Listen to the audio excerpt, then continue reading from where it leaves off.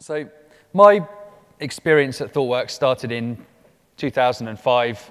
And the first project I worked on was at a large ISP. This is the company when your grandfather wants the internet, he puts the CD into his computer, and then he puts in his credit card details, and he has the internet, and he can send you lots of boring pictures of cruises that he's been on and so forth. And this company had a system for adding new users that was written in Perl. But one of their architects went to play golf with somebody from WebLogic, and so they decided they needed to rewrite the system in J2EE. And they started building this J2EE system, and they were finding it hard because nobody had experience in Java, and they hired ThoughtWorks to help them build this system. And we had several reasonably sized teams. There was about 50 people in all. And they were building on Windows laptops, but deploying to Solaris. And this is Java, which is platform independent, so nothing can possibly go wrong, right?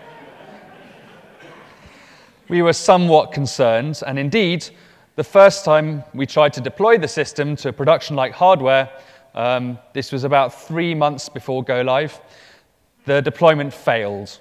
It took us 2 weeks to deploy the system, and when we deployed it, it didn't work. So that was embarrassing. And we found several problems with the system. The architecture didn't really work on a cluster. People would store data to the file system, and that works fine on a Windows laptop. On a Solaris cluster, you store the data on one node, you try and read it on another node. It's a different file system, the data's not there. So to fix that problem, we had to use NFS. And there were a number of other problems that we found, and it was late in the project, it was expensive to fix them.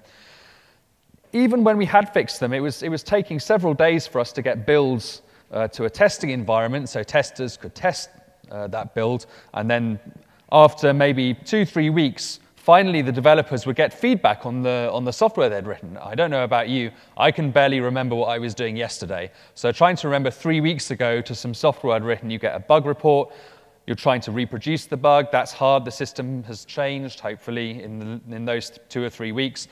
Some of those people have got married or gone on holiday or quit or whatever. So it's very painful to get this feedback so late.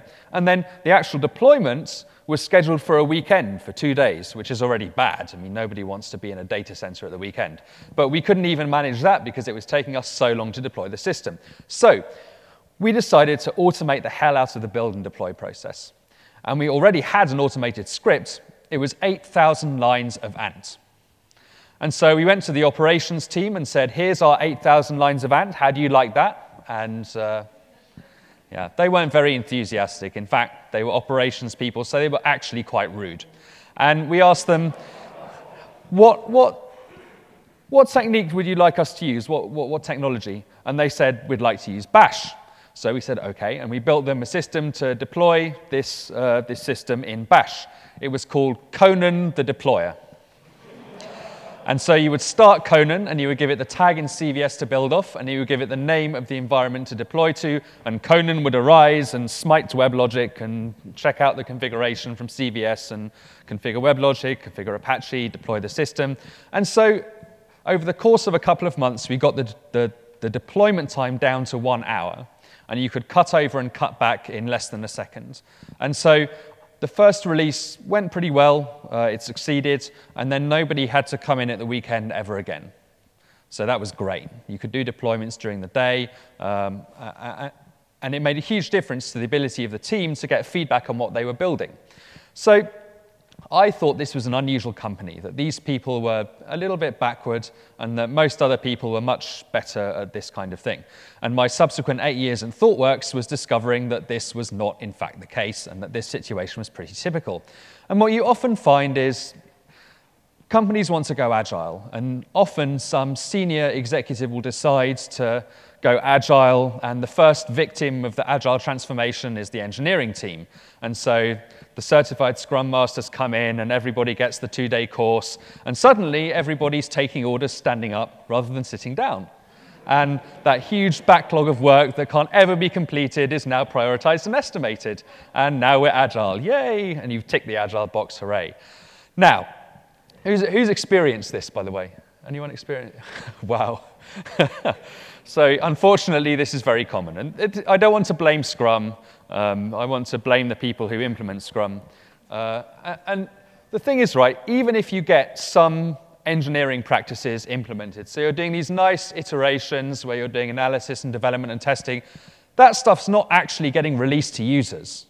You have to wait till you're dev complete with all the software, and then it gets thrown over the wall to the testing team who test it, and if you're really lucky, you manage to fix some of the bugs, and then the whole thing gets thrown over the wall again to the operations team, and they have to try and somehow make this stuff work. And often, that's pretty painful. So it turns out most of the volatility in the software delivery process comes after dev complete, between dev complete and live. And we sometimes call this the last mile, although this is Europe, so it's the last kilometer. Sorry about that. The problem is the software doesn't actually deliver any value at all until this point at the end. This is where your work starts actually delivering value. And that's problematic. This is actually the beginning of the life of your system. Not the end, the beginning. And the question is, can we do better? And the answer is, well, yes, of course we can do better.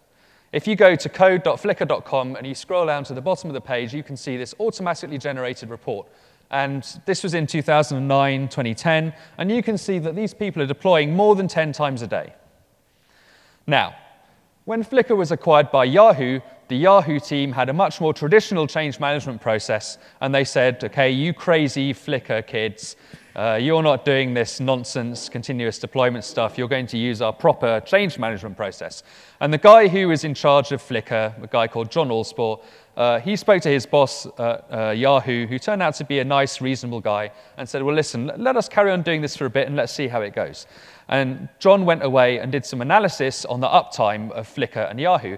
And what he found was that Flickr had a higher uptime than any of Yahoo's major services. So the first thing I want to do is kill this myth that throughput and stability are opposed, that they're somehow a zero-sum game. This is not true. If you do this stuff right, you can get improved throughput and increased stability at the same time.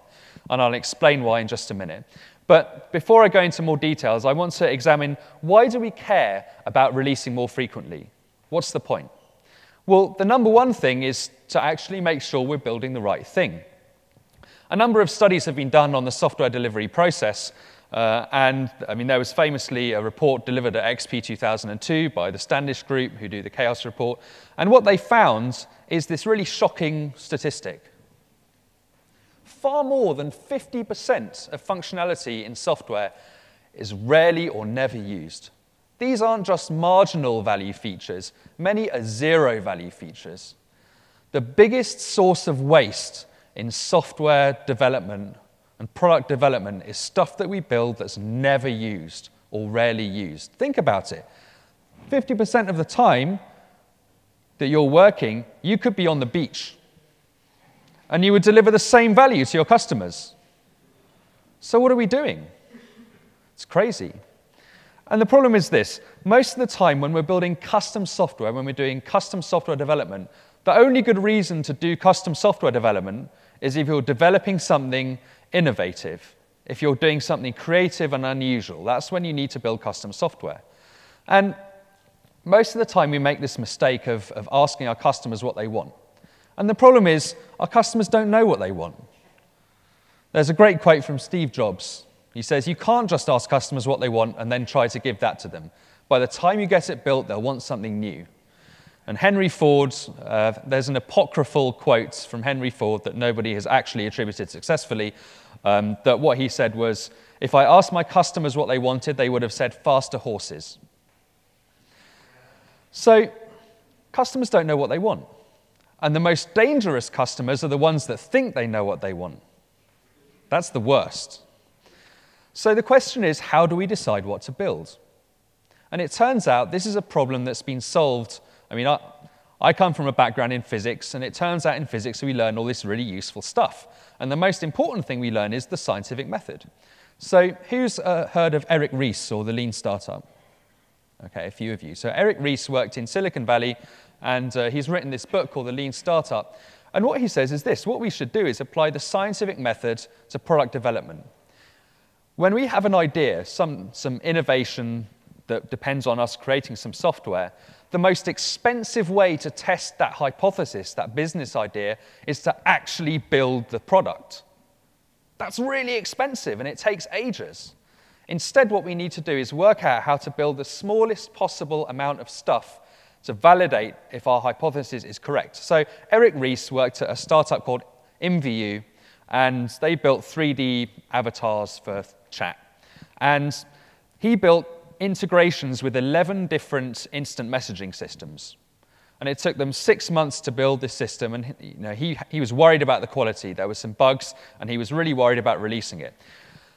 And when he released it, he was very nervous. And it turned out he didn't need to be nervous at all, because not one single person downloaded the software.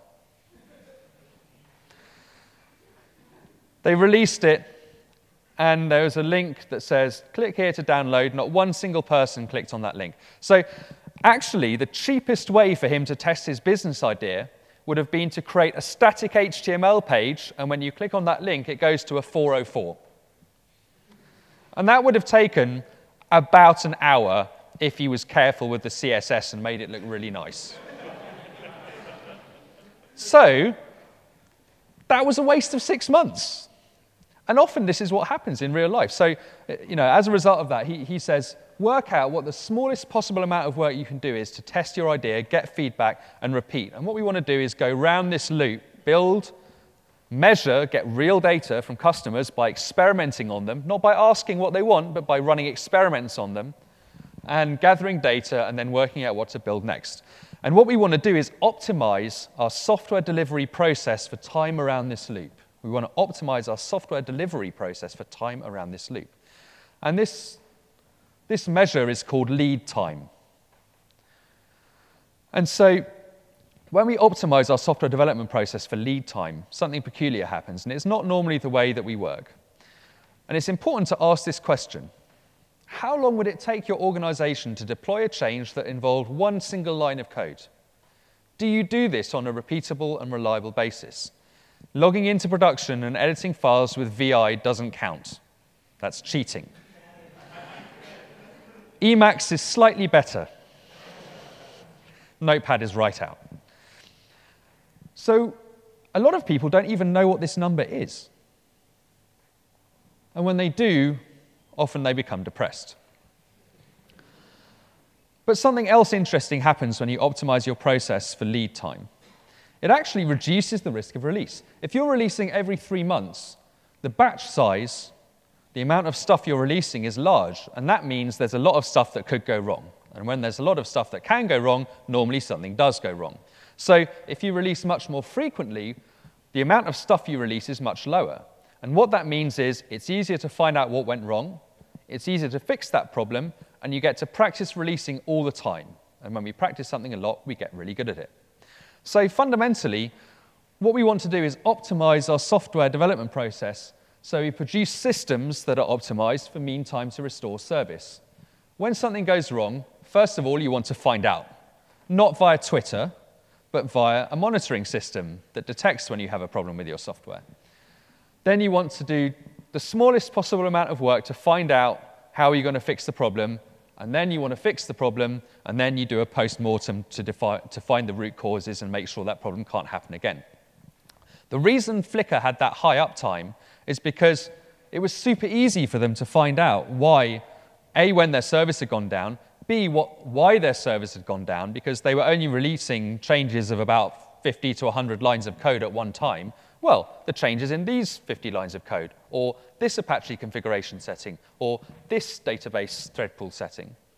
Really easy to find the problem, really easy to fix it, and you practice deploying all the time. Fundamentally, there's two approaches to systems design. You could optimize for mean time between failures or mean time to restore service. And it's like the decision you make when you buy a car. Now, you could buy a BMW. When you buy a BMW, you pay a lot of money. And you pay that money because it doesn't go wrong. When it does go wrong, it's going to be very expensive to fix. But that's OK, because it doesn't go wrong. On the other hand, you could buy a Jeep. Now, a Jeep is going to go wrong all the time. They're famous for it. They're always going wrong. but it doesn't matter because it's really cheap to fix and you can fix it really, really quickly. There's a video from a unit of the Canadian Armed Forces where they strip down a Jeep and rebuild it in less than 2 minutes. You can find it on YouTube. I recommend you go and watch this. If you search for Canadian Army Jeep reassembly, you can find this video. It's brilliant. Now, if you're building space hardware or embedded medical devices, in that case, you need to think very, very hard about mean time between failures. Who in this room is working on space hardware or embedded medical devices? So, you need to think about mean time to restore service. And most people don't. Most people optimize for this side. They're like, we mustn't have our system ever fail. And that's actually a bad optimization to make in most cases. And really good systems will incorporate elements of both. The third reason to release more frequently is that it's the only real measure of the progress of your project. If you go to a developer and you say to the developer, are you done with this piece of functionality? The developer might say yes. And you might say, are you done or are you done? Because those are two completely different things, right? Done means it works on my machine. Done means it works in production. And as we saw earlier, most of the pain and volatility of software development comes between dev complete and live in production. Who's a project manager in this room? Any project managers? OK. So for everyone else in the room, you've installed Windows, right? In Windows, there's a progress bar. And the progress bar gets to about 80%, and then it stops moving. And you go and get a cup of tea, and you bring back your cup of tea, and it's still at 80%. And you think, well, shall I get another cup of tea, or shall I reboot? You know, what shall I do? Or should I install Linux? And this is actually what being a project manager feels like, because you have a project plan, and you're asking people, are you done? OK, we have progress in our projects. And you get to 80%, and then you start doing performance testing.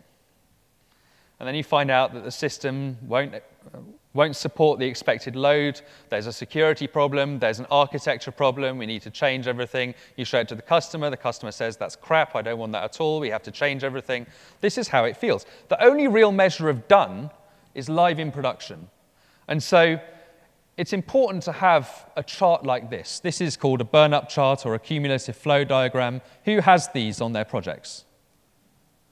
OK, a number of you. And they're very important. So this gray line here is scope. And of course, that line only ever goes in one direction, right?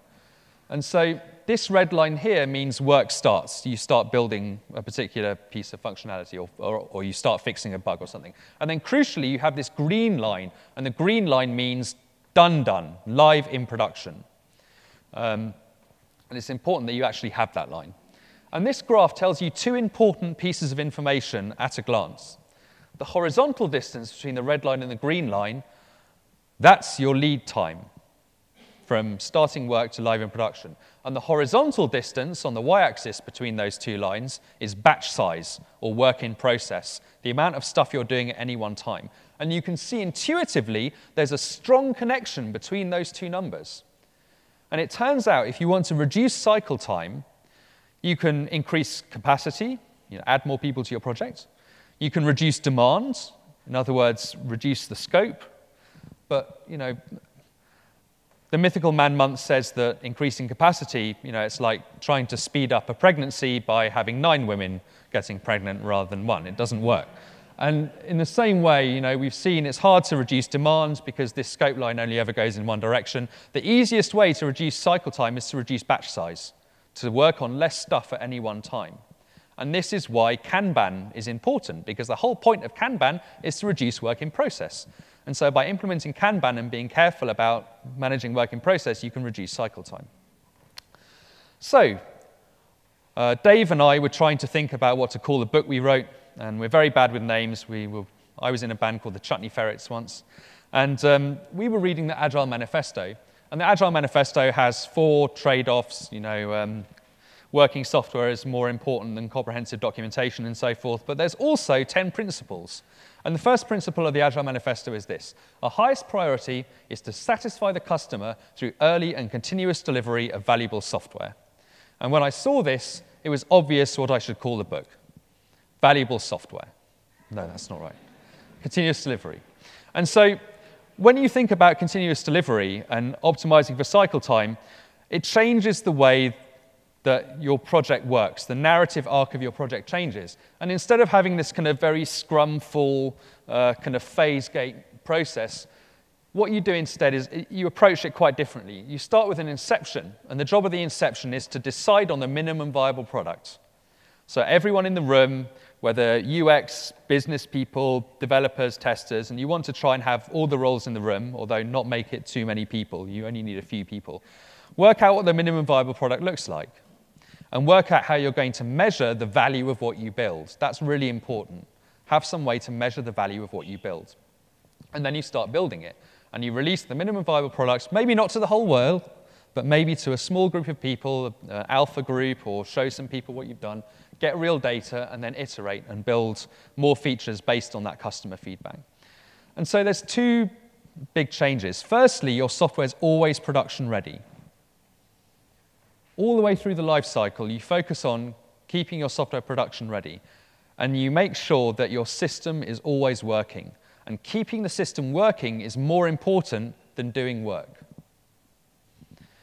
And then when you do that, a really magical thing happens. Releases become tied not to your operational constraints, to how fast IT can move, but instead to your business. Instead of the business coming to IT and saying, there's a new project, here's the requirements, boom, and then go away for 6 months and wait for IT to build the thing. Oh, IT is so slow, it's so boring to wait for them. Instead of doing that, you work out the minimum viable product, a few weeks' work, maybe a couple of months, but no more than that. And you go and build that, and then you go to the business and say, well, these are the results. What should we do next?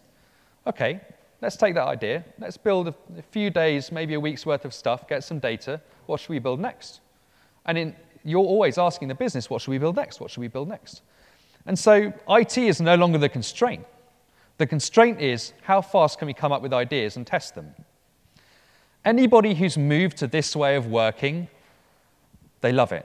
Nobody wants to go back to the old way of doing things. Nobody says, I wish we could move back to 6-month releases. That was great. Neither IT nor the business. Nobody does that. So how do we achieve this? What we want is fast, automated feedback on the production readiness of the systems anytime you make any kind of change. So we're quite good at testing code changes. We have automated tests that we run as part of continuous integration. But I can bring down a production system really quickly by changing a configuration setting. If I change an Apache setting, I can bring down a system like that much faster than changing code. It takes ages to break the system by changing the code. You have to build it, you have to test it, it has to get deployed, it takes you waiting forever. But why don't we test those changes, those configuration changes, with the same rigor that we test our source code changes? It's crazy. We should be testing all these changes, database schema changes, environmental configuration changes with the same rigor that we test our source code changes. And that feedback should go to everyone. So there's 3 kind of pillars to continuous delivery. One is automation of almost everything. Certainly the build, deploy, test, release process should be automated. There's still an important place for people, things like exploratory testing, usability testing, showcases, but not in building and regression testing deployment. My colleague Neil Ford has a joke that when humans do the things that computers could do instead, all the computers get together late at night and laugh at us. And manual regression testing is the best example of this. Second, a set of patterns and practices. Now, nothing that I'm talking about today in continuous delivery is really new. This is all stuff that people have been talking about for many years. And indeed, Kent Beck was deploying once a day to production on a project he was working on in the late 90s. So none of this stuff is really new. What's changed is we've developed new patterns and practices, and we have new tools that enable us to do this. And the third ingredient, the third pillar, I should say, is collaboration between everyone involved in the process of developing and delivering software. UX, test, the business, engineering, operations, support. All these different areas need to work together very closely. So what are the ingredients? Number 1, configuration management. I should be able to add capacity to my production system in the following way. I should be able to take a new box, plug it into the rack, plug in the power, plug in the network, and have a fully automated process that Pixie boots it, installs the OS, installs any middleware, configures that stuff, deploys the correct version of the application to the box, configures it, and then tells the router to start sending traffic to that box and serving transactions. That should be a fully automated process. It should be possible for me, as, say, a tester, to put a box on my desk, plug in the network, the power, keyboard, mouse, screen, and run a single command to check out from version control everything I need to build and test the software, and run a single command to deploy that to any environment that I have access to. Now, you're not going to get there straight away. It's not easy, and none of this stuff is easy, but this is what we want to be aiming for. Martin Fowler has a test. He has a blog entry about, is it the Phoenix server one? Yeah, so where he talks about doing a test of your business continuity process for your organization. And the test works like this. Martin comes into your server farm with a sidekick and starts going about the servers with an axe and a machine gun and a water pistol, and the whole thing, blows up. And the test is, how long does it take you to restore service? And if you've got really great configuration management, you should be able to restore service in a known time, in a deterministic time, because you can take everything from version control, provision new boxes in deterministic time, and restore the data and have the system up and running again. The second ingredient is continuous integration, which I'll talk about in a bit more detail along with automated testing. So, continuous integration. Who here does continuous integration? Put your hand up, keep your hand up, right up. Okay, put your hand down if not everybody on your team checks into trunk at least once a day. If that's not true, put your hands down. Otherwise, keep your hands up. Okay. Now, if not every check-in results in a build and the tests running, put your hands down. Otherwise, keep your hands up. Okay, so only the people with their hands up are really doing continuous integration. Thank you. Continuous integration is not running Jenkins against your feature branches. Continuous integration is a practice or an attitude, not a tool. And for everybody else in the room, it looks like this. I build something on my local workstation, and I'm finished, I'm done. So at that point, I run the tests, run the build and run the tests to make sure that I haven't done anything dumb. And it goes green, which is great. At that point, I want to check to see if what I'm doing conflicts with what other people on my team have been doing. So somebody else might have written something that conflicts with my work. So I pull from mainline, from tip, and I merge, and I run the build and the test again, and because I'm really great, it goes green and they pass. At that point, I'm ready to share my work with the rest of the team. So I push into trunk, and that triggers a run of the build and the unit test, and because I'm really awesome and probably need a pay rise, it goes green. And then I can say that I'm really done. Not done, but properly done. And so this is the life cycle, and there's a number of different things that we care about. For example, people have to pay attention when the build goes wrong and actually fix it. But the most important rule to follow is that everyone actually commits to the main line at least once a day. And if you're really good at what you're doing, you should be checking in multiple times a day. You should be writing some code. First of all, writing some tests, then writing some code, and then you check in, and then you refactor, then you check in, and you do this multiple times a day. So that's the process of continuous integration. So now I want to talk a bit about testing. My favorite quote about testing comes from this guy, W. Edwards Deming. Who's heard of Edwards Deming? Okay, a few of you. So he was instrumental in turning around Japanese industry after the Second World War. And even today, there's a Deming Prize given to the people who've made the biggest contribution to quality in Japanese industry. And then Toyota kicked the ass of all the American auto companies really badly, and suddenly everyone wanted Deming to come and help them too. And in fact, Deming went on to help Ford fix some of their manufacturing problems. So this is what Deming says about quality. Ooh, fizzy. Deming says, cease dependence on mass inspection to achieve quality. Improve the process and build quality into the product in the first place. And this has, this is a manufacturing quote, but it has two important implications for software delivery. Number one, testing is not something we do after development. Testing is something we should be doing all the time. The cheapest way to fix a bug is not to check it into version control in the first place. That's why we have unit tests that we run before we check in. The second important implication is this. Testers and QAs are not responsible for quality. Everyone is responsible for quality. Now, testers and QAs have a vital role on the software development team. Their job is to represent the user and to make the quality of the system transparent so that the team can then make a decision on what to do. Now, if you're building a new product and you're doing it in a lean startup kind of way, you may trade off quality in order to get feedback more quickly. And that may be the right business decision to make for your organization. But that's a business decision. And in order to make that decision, your testers need to make the quality of the system transparent so you can decide what to do. Quality is a decision, a business decision that the team has to make, and everyone is responsible for making that decision together. So, there are many different kinds of testing. Brian Marek has this diagram where he describes the different kinds of tests that we can do. And in the bottom left, there's unit tests, component tests, and these are technology-facing tests that support programming. These are the tests that developers write to validate that the system behaves in the way that they expect. Up in the top right, and this should all be automated. Up in the top right are business-facing tests that critique the project. And these are manual tests that you need your human beings for. So showcases, usability testing, exploratory testing, you can't automate that stuff. That's what your humans, your expensive, valuable humans should be doing. On the bottom right here are what's laughingly called non-functional tests.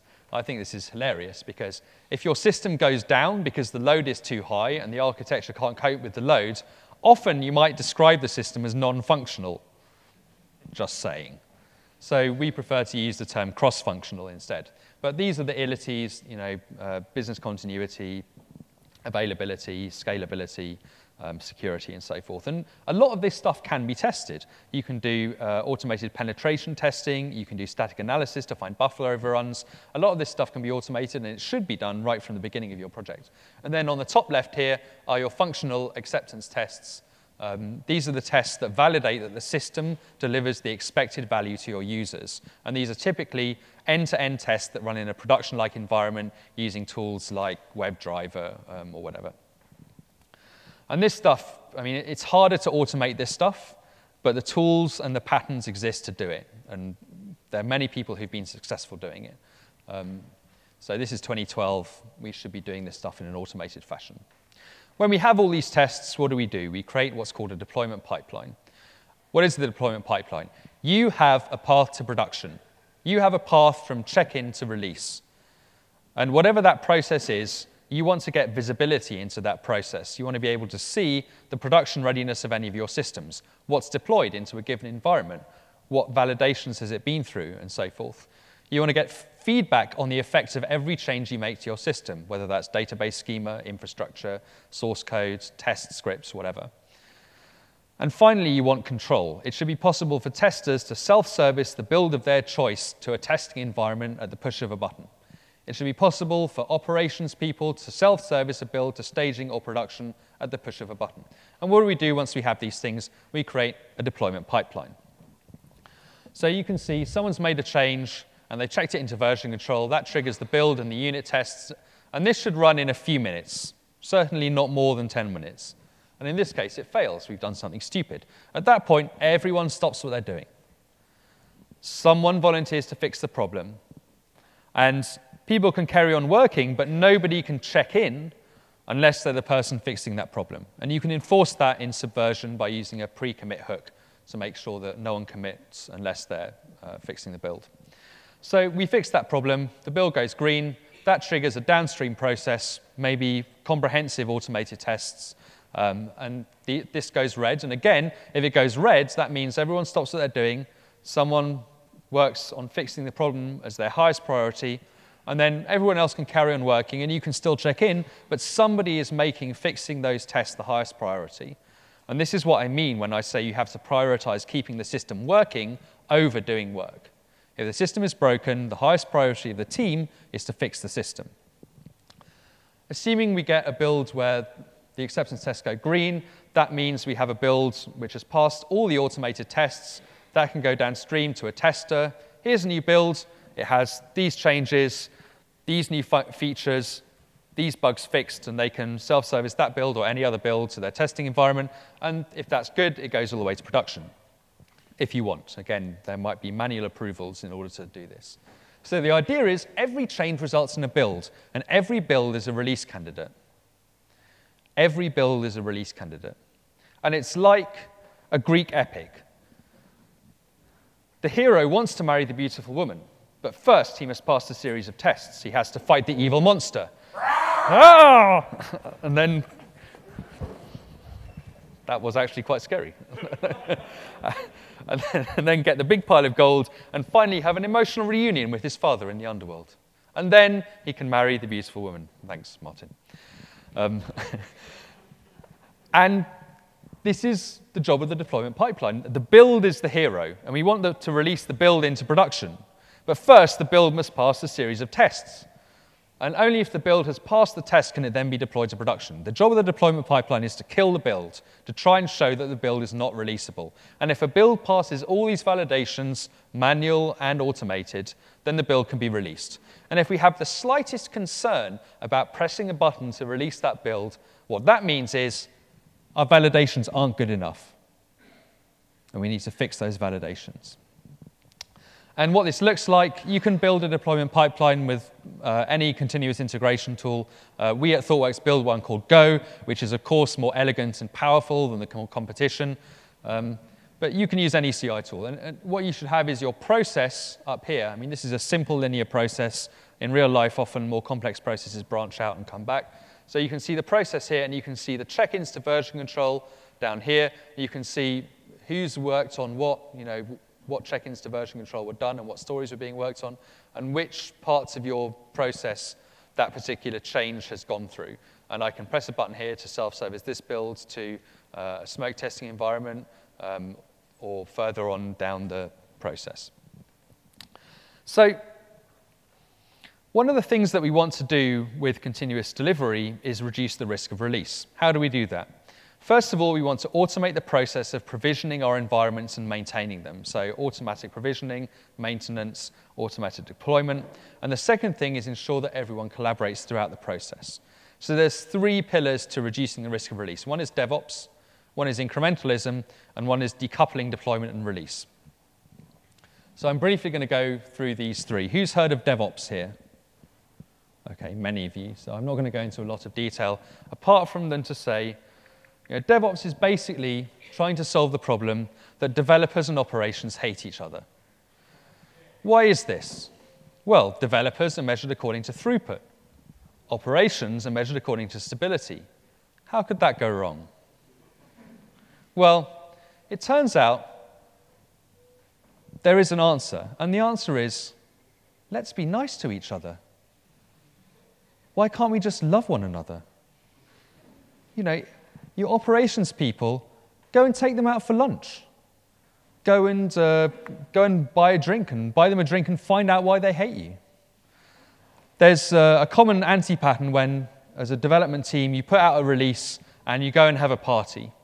And the operations people have to actually make the system work. And about 11 o'clock at night, the system goes down and they call the developers. And the developers say, they say to the developers, listen, the site's gone down. We need you to help us fix it. And the developers say, I'm a bit drunk. Well, I can't look. And the operations people are very upset. Why are they upset? It's not because you're drunk. It's because you didn't invite them. Why didn't you invite them to the party? Invite them to the party, and when you invite them, make sure that the system isn't going to go down, because then they won't be able to come, and then they'll hate you again. So at the core of DevOps is this idea of creating a shared culture where everyone is focused on the same thing, delivering valuable software to our customers. That's why we all get out of bed every day. Automation, measurement of what we're doing, and sharing of tools and techniques and practices. Now, we're nearly out of time, so I just briefly want to touch on 2 patterns to help reduce the risk of releases. One is that low-risk releases should be incremental. And there's a number of different patterns that I don't have time to go into, but I'm just going to explain one simple approach to low-risk releases. If you have a large system, the most dangerous and high-risk thing you can do is release it all in one go. Instead, what you want to do is do it incrementally. So if you have static content, don't overwrite the old static content with the new stuff. Put it in a different directory so that you can switch between the two. If you have upstream services you depend on, don't deploy the new version of the service over the old version. Keep them running side by side. When Amazon Web Services release a new API for EC2, they don't overwrite the old one because that would break everyone using EC2. Instead, they release it side by side. So if you're using EC2, you can specify the version of the protocol you want to use in the URI. So they make them all available, and you as the consumer can choose which one you want to use. In the same way, with databases, Flickr, Etsy, Facebook are not releasing database changes multiple times a day. They're doing it once a week, because these are high-risk changes. And high-risk changes need to be managed differently from low-risk changes. But what they do is they make sure that the application can work with the old and the new version of the database. So first of all, you add new objects to the database, and then you deploy the new version of the application that depends on the new objects. And say you might have an address field, and you might want to turn that into address 1 and address 2. So you don't just delete the old address and create 2 new columns. What you do is you just add the new columns first. Then you deploy the app, and the app will try and read from the new columns. If they're null, it reads from the old columns, but it only writes to the new columns. And in that way, the application will lazily migrate the data. If you need to roll back, you can roll back. Everything will still work. And then eventually, once you're happy with the deployment, then you can do a batch copy of the data and remove the old column. But we always make changes to the database in an additive way, and we make sure that we can deploy the database independently of the application. And there's a similar technique that you can use for deploying the application incrementally too, called blue-green deployments. And Martin has a blog entry on blue-green deployments. That's this here. So if you search for this, you'll get to Martin's blog, and there's a nice article. The final thing I want to point out, well, the nearly final thing, is that release and deployment are not the same thing. And this is a problem for people translating my book into Portuguese, because in Portuguese, it's the same word. But I don't know if this is true in German. I'm guessing not. If you're all laughing at the Portuguese, you must be more sophisticated with your language, I'm guessing. There's an article in Facebook by the Facebook release engineer, Chuck Rossi. And what Chuck Rossi says is that every major feature that Facebook are going to launch is already in production. Every major feature for the next 6 months is already in production. You just can't see it yet. So it's deployed, but it's not released. How do they do that? They use what's called feature toggles. So this is a very simple example. You have a configuration file, and wobbly foo bars are on, and your flighty fork handles feature is off. And you simply have an if-then element on the UI to control whether that can be seen. And then you can alter that at runtime. Now, this is a simple implementation where it's binary. What Facebook and Etsy do is it's not binary. They can control for the feature who can see that feature. And they can say, well, maybe 1% of our users can see that feature, or only people inside Facebook can see that feature. And they actually have a toggle for everyone except TechCrunch editors can see a feature. This is true. So using this, they can deploy a feature and test it with a small group of users and gradually ramp it up, see if it's going to be able to handle the load that's required before they roll it out to the entire world. And they can roll it back if they need to. And you can use the same technique to manage things further down in the stack. Maybe you want to make a large-scale change to some part of your system. You can just use polymorphism and control which implementation is actually used at runtime. And this is a very powerful technique. You can use feature toggles for multiple different things. You can use it to manage features that are taking a long time to get developed. You can use it to reduce loads on expensive features. If there's high load on your system, they have all kinds of uses. But what they allow you to do mainly is decouple deployment from release. So there's a number of other tools, but that's really all I have time to go into. The last thing I want to say is that the people and the patterns and the practices and the tools to implement this stuff exist. Nothing in the book is new. It's all stuff that's been tested and found to work in real life. And really, the main issues that we find are people. I think the core of Agile is really about experimenting, running experiments, applying the scientific method, running experiments, getting the results, working out how to improve. And in process, in terms of your development process, the key practice for me is the retrospective. The idea where we get together as a team once every week, once every 2 weeks, and we look at our process. What's going well, what's going badly? And then we think, well, how can we improve? What experiments can we run as a team to work out how to improve our way of working? And then you run those experiments, and you come back in 2 weeks' time and look at the results. You know, we did more automated testing. Did that improve things? Did it make things worse? And you just proceed in that way. That's all you really need to do. I should have told you that at the beginning, then you could have all gone and had a drink. But that really is the key to Agile, working out how to run experiments and get better at what you do.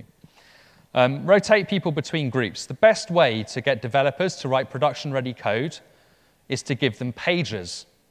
So when the site goes down, the developers get called out at 2 o'clock in the morning. That tends to make developers write more stable code, in my experience. So rotate developers through support and operations. Rotate operations people through development teams so they can give them that feedback. Make sure the information on the stability of your system, the state of the deployment pipeline, all that stuff, all those nice, pretty displays you have in ops, put them all the way through your organization. LCDs are cheap. And finally, the way to implement continuous delivery, for the love of God, do not start up a continuous delivery project to implement continuous delivery. We should be implementing continuous delivery in an incremental way, the same way we implement our features, through continuous improvement, through the scientific method of finding out where our problems are, running some experiments to try and improve them, working out what the results were, and carrying on in that way. So that's all I have, and it's nearly 9:15, so let's take some questions.